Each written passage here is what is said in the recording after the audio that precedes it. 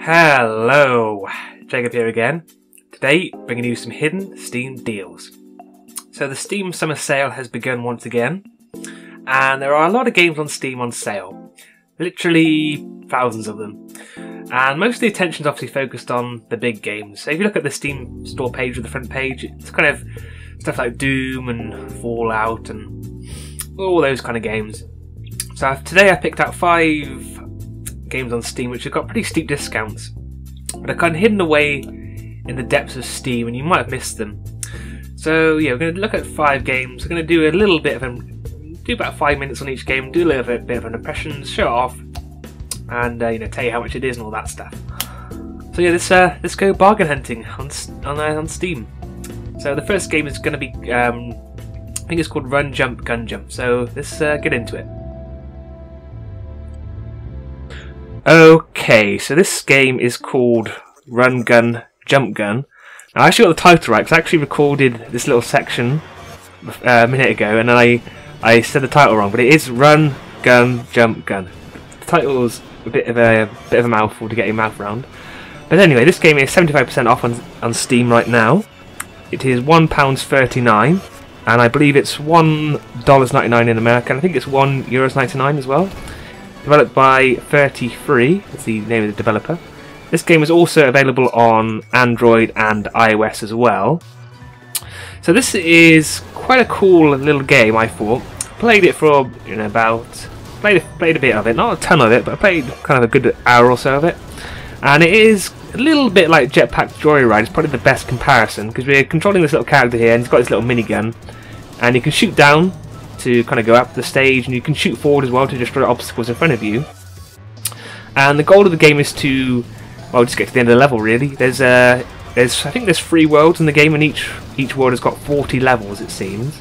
And each stage is really short, sort of about 10 to 20 seconds long each stage. But actually beating the stage is quite difficult because there's obviously a ton of obstacles, there's cannons, there's spikes, there's rotary blades, there's all these kind of obstacles to get past, and the levels are pretty tricky once you get into it. They start off quite easy, obviously the difficulty builds up as you go along, and it doesn't take long for the game's difficulty to ratchet up. So it's quite satisfying to play through these games and beat the levels, especially seeing as the character's controls are pretty spot on really. The character's got a nice bit of momentum behind him, and there is a just feels right the way the character's momentum, going up and down, how the minigun kind of sends you up and down and all that. It feels really good. So yeah, they nailed the feel of the character, and also quite like the game's progression because beating the stages, although the stages are hard to beat, you will kind of get there in the end once you kind of figure out the stage layout and a bit of perseverance. You'll get there in the end. But in order to unlock later worlds, you have to collect these little green orbs that you've probably seen me collecting here in the stage. Now, you have to collect a certain amount to unlock the next world. So obviously you're incentivized to actually go for them during the stage. So if you can beat the stage, but then there's not much point beating the stage if you don't actually get the collectibles while you're going through. So I like that aspect of the game. It adds a nice little extra challenge to each stage, and gives you a bit of a goal to go for, and also gives the game a little bit of replayability. If you don't hit your goal, you want to go back in and collect a few more of these little orbs. So yeah, this game is it's pretty cool. It's nothing, it's amazing. It is quite a straightforward little game. It's only 2 buttons. You press 1 button to go up, you press 1 button to shoot forward.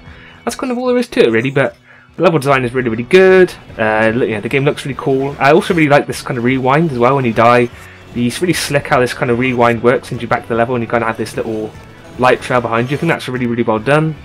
So I'm quite a big fan of this game. And yeah, I mean, it's worth checking out. Big discount on it, so it's pretty cheap. It's cheap as chips, you could say. And yeah, I think that'll do it for that one. Not a ton more to say on that one, but it's a cool little game. Worth checking out. 75% off, nice and cheap.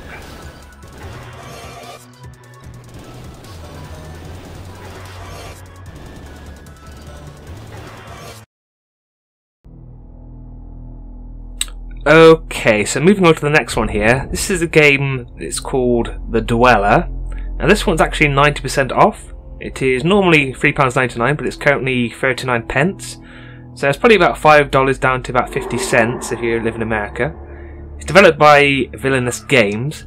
Now this is a little bit of a puzzle game, and it is quite a simple little game.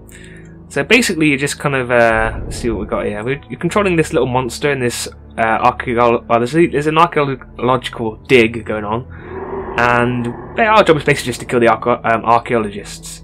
So you control this little kind of weird kind of shadow monster, and we can only go underground, and we can control the boulders, and we can go underground. And once you spawn underground, you're kind of stuck where you spawn. So you have to use the boulders to kind of navigate the world, and you have to beat a stage. You have to kill everyone in the stage basically. So you kind of navigate the world using the boulders basically, and each stage is obviously a little bit of a puzzle, because you have to get the order right of how you kill each one. Because if you kill one, you might be stuck. There's not a boulder for you to kind of get to the next part. So if you spawned on the right here, there's this there's this big little rock here, but there's no way to get to the other side. So you have to kind of plan out your route to kind of make sure you can actually beat the stage. It's quite a cool little game. I think for the price, it's well worth checking out for the price. Cause it's basically, it's really cheap. The game is probably only a couple of hours long, maybe 2 or 3 hours long, but it's relatively entertaining. The characters, kind of the little archaeologists, are quite cute in how they run away from you and how they die, and they kind of die in a big kind of blood splatter. The puzzles are pretty well designed as well. Nothing out of the ordinary really. They're a little bit samey. You are kind of doing similar things, repeating kind of similar patterns of how you beat each stage. You got doing kind of similar things, pushing boulders back and forth, and trying to find the the right place to put the boulder so you can traverse up or down the level, and all that kind of stuff. I believe there are kind of other boulders later on as you progress through the game too. There are kind of rectangle ones later on as well. Look at the store page, which kind of maybe we'll create some new little puzzle designs later on. But yeah, it's a neat little game, and I think for 90% off, and for for a few pennies, this is a cool little game. Kind of just throw it in here just for as a little bit of a game which you probably haven't heard of, because this is a it's just a little indie game on Steam which isn't really all that well known. Cool little game. I liked it. I played it for about half an hour or so. Might actually go back and kind of finish it, because like I said, it is really short little puzzle game. Cool though, I liked it. Okay, so moving on now. We are now looking at a game called Kalimba. I should have got the price up before I started recording. Oops. Kalimba. Yes, this one is 75% off, so it is £1.74 down from £6.99, so it's going to be $10 down to $2.50. So I think this one was actually my favourite game that I played during my little exploration of this Steam sale. So this one's actually developed by a studio called Press Play. Now they've actually shut down because they were published by Microsoft. They were a Microsoft studio, and they made a few little games under Microsoft. And they also made Max Curse the Brotherhood as well.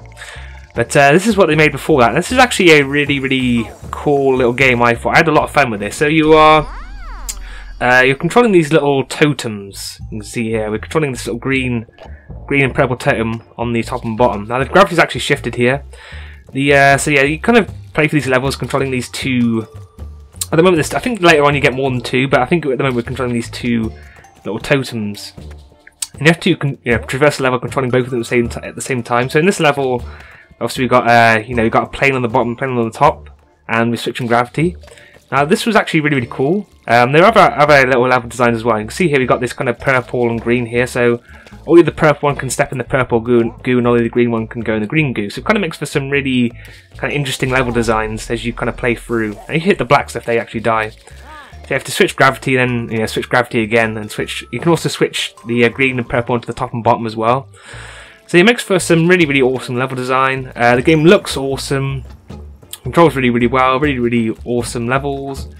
Yeah, I mean, there's not a ton that I can really kind of complain about with this game. There's some really cool stuff. Like I said, I really like this as well when they kind of hit in the middle and they bounce off each other. That's really cool. I like that a lot. But there are, like I said, I really enjoy the kind of invented level design, because there are we've got this level with these two planes on top and bottom, but there's other levels where they are kind of stacked on top of each other like a totem pole, and you have to kind of traverse the level, kind of jumping with them stacked on top of each other, and there'll be like obstacles to get past where you have to, there'll be like a green goo, you got the purple on top, so you have to kind of jump, traverse the purple one over the top of the goo and all that kind of stuff. It's really, really well done.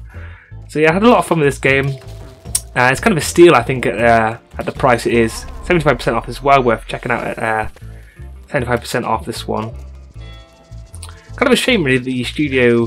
This is really cool. Yeah, look at that, I like that a lot. And they're kind of bouncing off each other like that.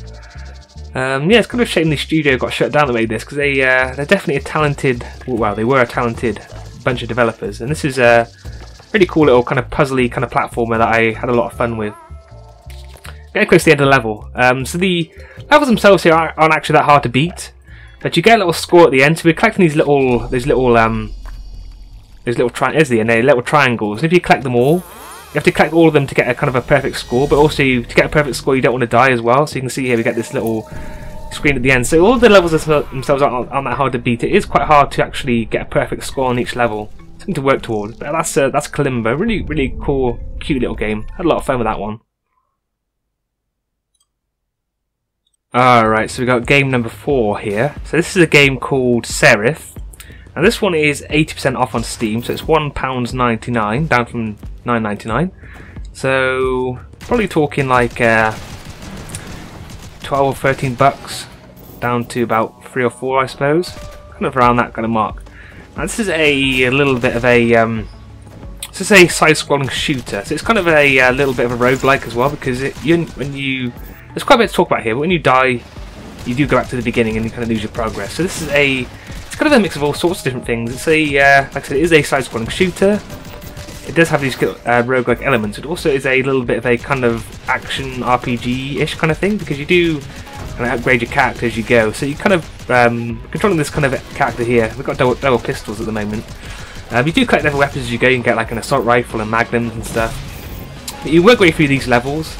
And each level kind of has an objective. Usually there's like one kind of tough enemy to kill, or you have to destroy a little crystal or something like that. You work right through your levels, you kill all these demons that are in here. You actually auto-lock on with your weapons. So the character here will automatically shoot enemies. Well, lock on to them, obviously you have to shoot your weapon. But the game's kind of more focused on dodging enemy attacks and also kind of using your abilities to kill enemies, rather than the skill of actually aiming your guns. It sounds a bit weird, but when you're actually playing the game, it does actually work quite well, especially when there are a lot of enemies about, because there are certain sections where there are several enemies that are all kind of fighting you at the same time. So we've got a bit of a weapon locker here, so you can change weapons. Your basic pistols have infinite ammo, but machine guns and stuff you pick up have limited ammo. So working towards the objective here, I think you have to kill a certain type of enemy. So you've got abilities that you can use. You can kind of dodge. There's like a little dodge move that you can use. There's also like a little knockback ability that we got, and you've got like a little like a damage orb you can shoot out. And there are certain enemies which you can only kill using the X button. So the X button's mapped to an ability which some enemies, once they run out of health, they will be stunned for a few seconds. You have to run up to them and use this ability on them to kind of finish them off.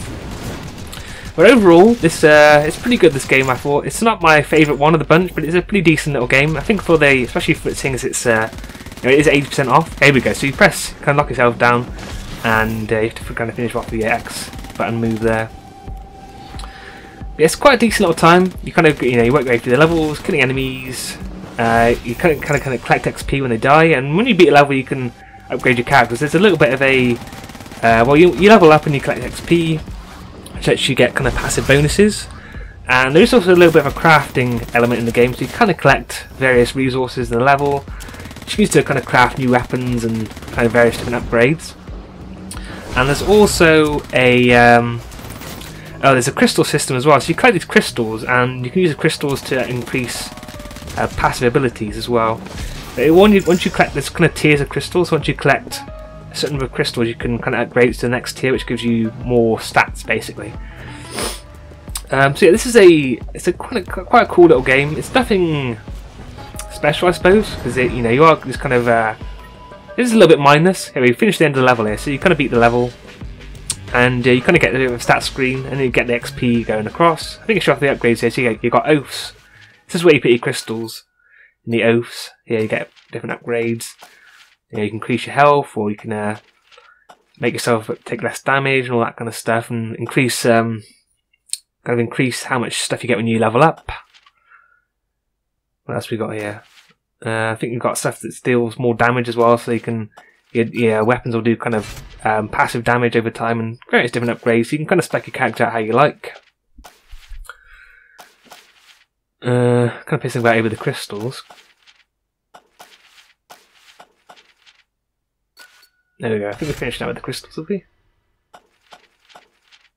There you go. So yeah, this is the transmutations. This is where you can kind of craft various things, different weapons and stuff. I mean, it's a decent old game. It is, yeah, it is a little bit mindless. You are just kind of running around, just kind of aimlessly, well, not aimlessly, but kind of mindlessly, kind of shooting enemies. But it's a decent little time. The way the character moves is quite nice as well. It kind of flips all over the place, and you can kind of wall jump and jump around. And it is quite essential because the enemies have various. Well, each kind of enemy has a different kind of attack. So you kind of want to be on the move all the time, kind of jumping around and avoiding enemy attacks and all that kind of stuff. And kind of crowd controlling as well. It's because if you get mobbed, you will take quite a bit of damage. But you are kind of running around very similar kind of areas, just kind of mindlessly killing enemies. But I had a decent little time playing this one, to be honest. And yeah, I mean, I enjoyed the way the game kind of progresses. It is quite satisfying, beating a level and upgrading a character and all that kind of stuff. So this is the crystal. So our objective is to kind of destroy this crystal, but this crystal actually kind of keeps spawning enemies in, so it's a little bit tricky to destroy it. Probably a good idea to use one of your weapons, like your machine gun or magnums or something, which do a bit more damage than the basic pistols.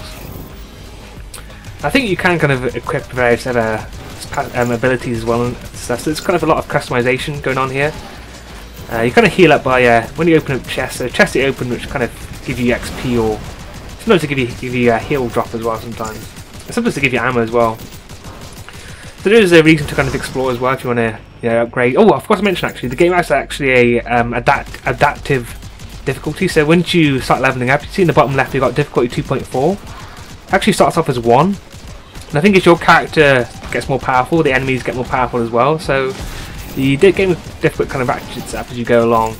So it's still I think it's also a fairly decent challenge as well. If you like a little bit of a challenge, you can actually set the difficulty at the beginning as high as you want. I think it goes up to 7. I think so. You can kind of choose how difficult you want the game to be, really. So that's Seraph. Quite a decent little game. Like I said, it is 80% off. I think for 80% off, it's worth checking out if you don't mind a little bit of kind of mindless kind of fun. Not too bad, but nothing special. But I had a decent little time with this one.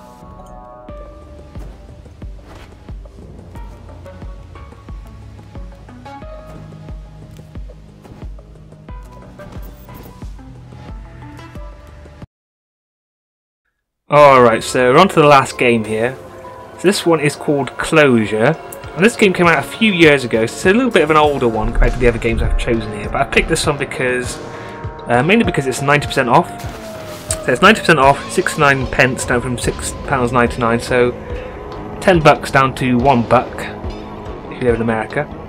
So this is a little puzzle game which came out in 2012, developed by, it's called Tyler Galil, I believe, the developer.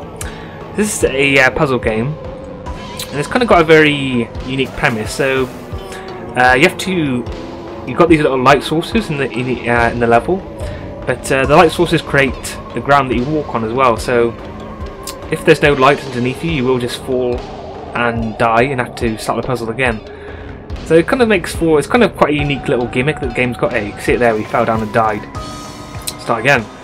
It's quite a unique little gimmick, and it also just creates some fairly decent little puzzles in the game. Yeah, I picked this game, like I said, it is most partly because of the large discount, but also it is a pretty decent little game, this one. It's also got a very cool little art style, so I figured this one out fairly quick, this puzzle here. So you have to get through this door, but obviously there's a barrier in the way here. And if we create a little light source underneath here, we can walk across, we can get past the little barrier here. So you can kind of see how this game kind of goes about its puzzle design. It's mostly about kind of creating putting the light sources in the right place in order to traverse the level, in order to get to the door and get to the exit. So actually get stuck on this puzzle list. So actually cut this bit out. I couldn't figure this one out, this puzzle here. I had to get across this bit here. I have to go back and try again. We'll cut this puzzle out and move on to the next bit. We did get stuck here for quite a while. Let's see where we are. So I'll go back to the hub board and move on. So you can kind of do the puzzles in whatever order you want. So you change here to the go back to the hub board and change characters. I think there's like there are different characters and they have a different kind of puzzle progression. Let's get into it. I think I beat a few puzzles here with this character. There's not a ton to talk about with this game because it is quite a simple little concept. You know, it is kind of, you know, one little kind of gimmick made into a full game, but the puzzles here are kind of good enough to kind of carry the game more than, you know, it is more than just a gimmick, I think, with this game. So yeah, you can see here this is tree in the way, but we can just walk past by not putting light on the tree, which is you know, this worked quite well. There are these little spotlights you can kind of move about as well. Some puzzles kind of rely on kind of having the spotlights in the right place to traverse the level. We did actually need to use it there because we got this little orb. So the game is a lot of the game is kind of carrying these little light orbs around in order to get past obstacles a lot of the time. So make it for that door. There are certain puzzles as well with keys, so the door will actually be locked when you come through. You have to kind of connect a key to get through the door. And this is quite cool. These little light sources at the top, they actually turn off when you get near them. So it makes it, you know, a little bit of a different challenge. The game has a pretty decent amount of variety in it. It isn't just, you know, the game's got a few ideas going for it. It's not just you know, it kind of takes that one kind of concept and kind of goes in kind of various different directions of it, which is quite nice. There's a decent bit of variety here in the puzzle design. There's some bits that are quite cool as well. You saw it there where you put the little orb in like a machine, and it will kind of traverse, and you have to kind of follow it to get through, which is quite nice. Yeah, that's Closure. It's quite a nice little puzzle game. I like the way the game looks. Kind of has a little bit, you know, has a little bit of a limbo kind of look to it. It's, you know, very dark kind of game that it looks like. There isn't much of a story though, unfortunately. I can tell anyway. Oh yeah. Getting this ball knocking us down here.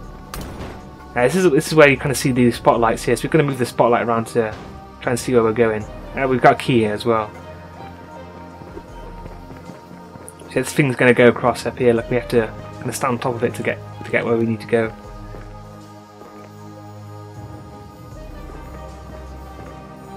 Going to the left now. There we go. Get past the obstacle, unlock the door, and that's that puzzle sorted.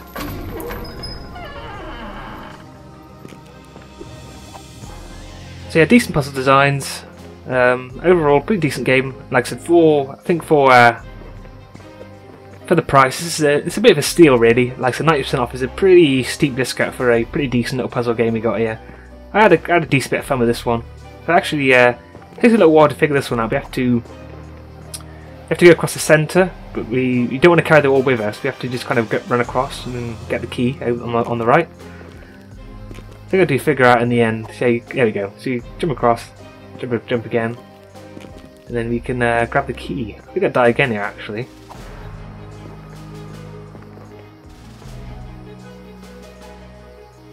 I think I grabbed the key, but the key falls down and I have to start again. I think I was a bit impatient getting it back across. Yeah, there we go. It falls down. She starts crying. I have to start again.